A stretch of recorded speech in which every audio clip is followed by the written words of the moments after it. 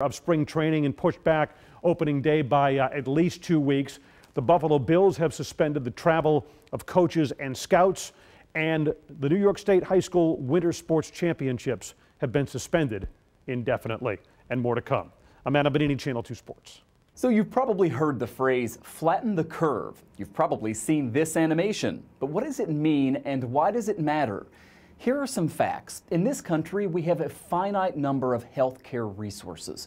Only so many doctors, nurses, hospital beds, ventilators.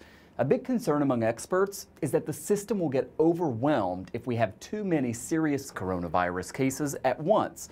So the speed of the outbreak matters a lot. Back to the chart. As time goes on, the number of cases increases until it hits a peak. On the left, what it looks like without protective measures. It's like a mountain.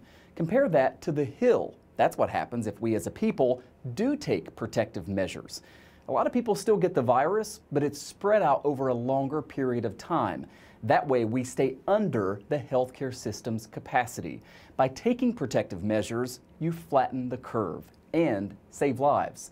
Just look at Italy. The healthcare system there has been so overwhelmed that physicians are rationing care, deciding who gets treated and who doesn't. So if you're wondering why parades are canceled, why sporting events are put on hold, and why people are being told to practice social distancing, it's because if we don't flatten the curve, people who need care may not get it. And today we also got